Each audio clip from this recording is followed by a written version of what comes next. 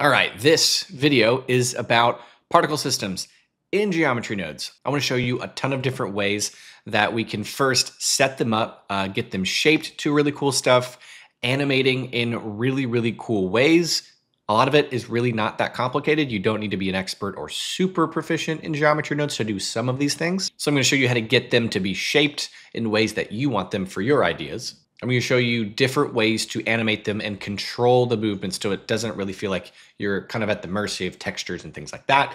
And I want to show you how to get them to look good, like changing different object variations, scales, textures, lighting. I'm going to be showing 5 different animations throughout this video as references to what I'm talking about. If you want all of the tutorials for all 5 of those are available on my Patreon right now under the Particles collection, so you can check out all of those, and this animation in particular is completely free for non-members as well. So if you want to check that out and watch the rest of them, that is available, linked in the description, and you can also get a discount if you subscribe annually.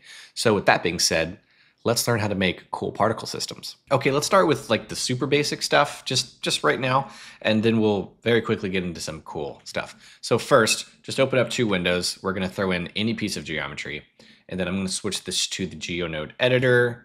I'm going to click new. So there's 2 ways to get particles available in your scene. You can either distribute them on something or in something. So I'll use that idea with an icosphere. So scale it up, subdivide it. You could first do a distribute points on faces, and it's going to randomly place points all over any geometry you put in geometry nodes. That be letters, logos, any geometry. You can put it on it like it's a shell. Or again, taking any piece of geometry, you can convert it into a volume, and you can do a distribute points in volume. And that's of course going to put the objects within the volume of whatever you put it in. So if you're doing logos and you want to turn the logo into particles, this is how you do it. Now, when it comes to getting the very first steps of any particle system idea, you do have to figure out what is the initial shape we have to go with to go in that direction. So for this example, this animation kind of looks like a wreath. So the first thing I decided was let's get a cylinder and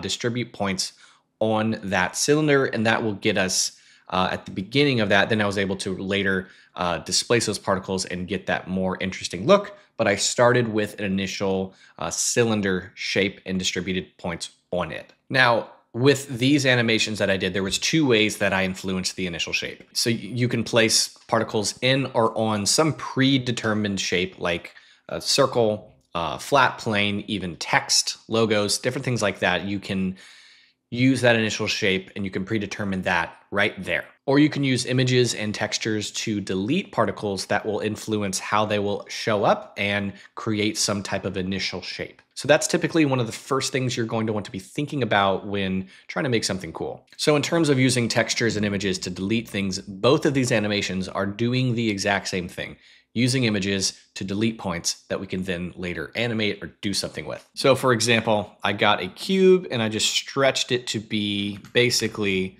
the type of shape that I'm wanting my particle system to be before I start deleting points. And then again, distributed those points within that space. Once you have some kind of image picked out, you'll get a delete geometry, get an image texture and open up that image. Then you're going to need some vector math and some position information so that you can actually move this thing around by adjusting the X and the Y of the text and then moving them around with your add. And that is how you can get text to actually be deleting and showing up. And then you can go after that, coloring and animating the points. But that is how we can actually delete points using images, using textures, all of that. And again, I did the exact same thing with an image of a fingerprint. So you can use any solid black and white image to influence particles. One other random way that I was able to influence the shape of the particles in this particular animation was I just wanted, no matter what the animation was, I wanted to contain what you were seeing within a sphere. So it was simple. I just was able to get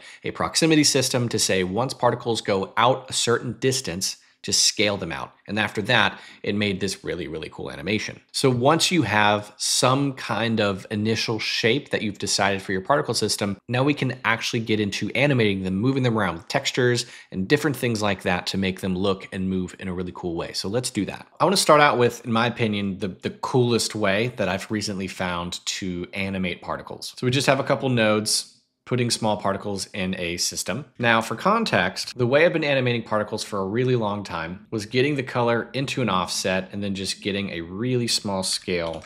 And then you can just play with the W, and now we can actually move around and animate particles just like this. You can also get vector math to say how strong do we want this effect to be, but this is how I've been doing it from day one, animating particles in geometry nodes. But now we have this new thing called a repeat zone. And I've been seeing this technique float around on the internet. Mantisa did a really cool live stream on it, and there's a lot of cool things we can do with this.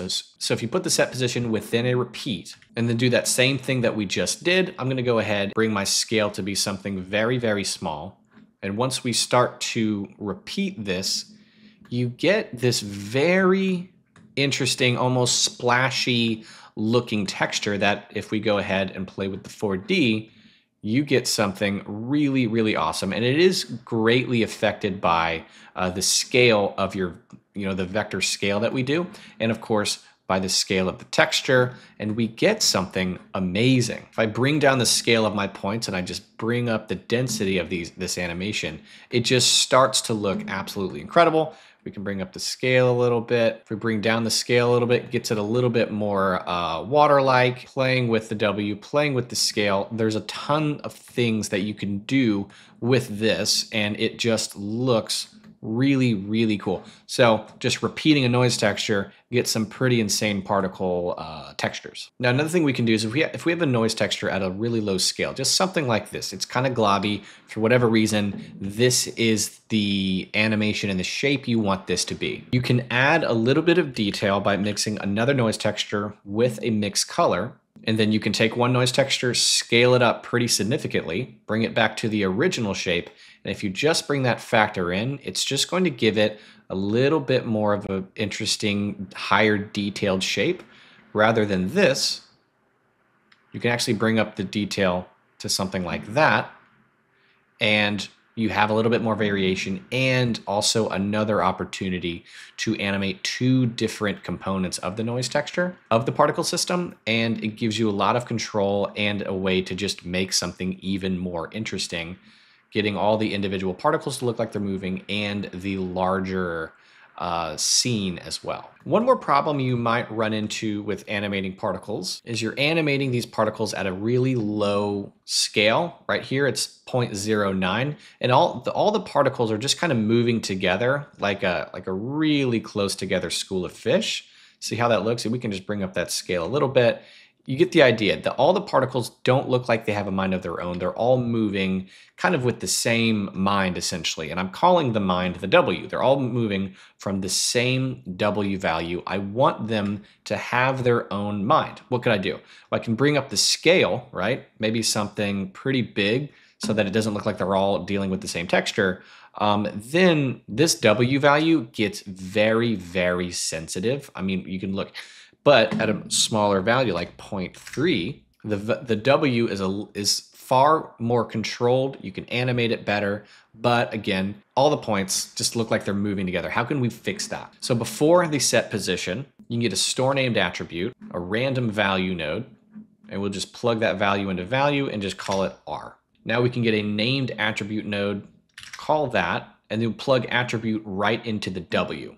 Because again, the problem is they're all animating from the same W value. Now we're going to randomize the W value per point. Now we'll get a math node and set it to multiply add. This add right here is the W value. It's just now we have access to it through the addend, and the multiplier is just going to strengthen that effect per point. And now all of the objects are still animating from a very small noise, texture, scale, but they all are doing their own thing. And again, this add is the W. So if you know how to loop the W, just do it right here. And then now you have a collection of points that are at a low scale value, but all have a mind of their own. This was one of my favorite animations I did, and it really has this incredible nebula look. So the way I was able to set that up was, again, using that cylinder like I mentioned, getting a bunch of particles and then displacing them using that repeat zone trick. But instead of animating the particles with the W value, I just created that vector math kind of mapping setup, and then I actually rotated the texture. So as that texture is slowly rotating, those particles are technically not moving from a set position standpoint. They're just being affected by the fact that that texture is moving, and they're kind of moving like it's water. This really cool nebula look. So instead of animating the W, maybe try rotating the texture of the noise and seeing how those particles react. So you can animate the W, you can also animate the rotation as another way to get some really cool motion. All right, as a beginner, I think lighting particles is incredibly frustrating. I'm typically finding myself in two different kind of lighting environments, this kind of low light, very high contrast environment, or a much brighter environment that's a little bit more delicate when it comes to how we're placing lights. Now, in either of these two environments, the biggest thing that is going to affect how professional or how good it's going to look is just having more particles, especially if the particles are small. I found myself bringing my density up to a point where it almost felt like it was a solid object.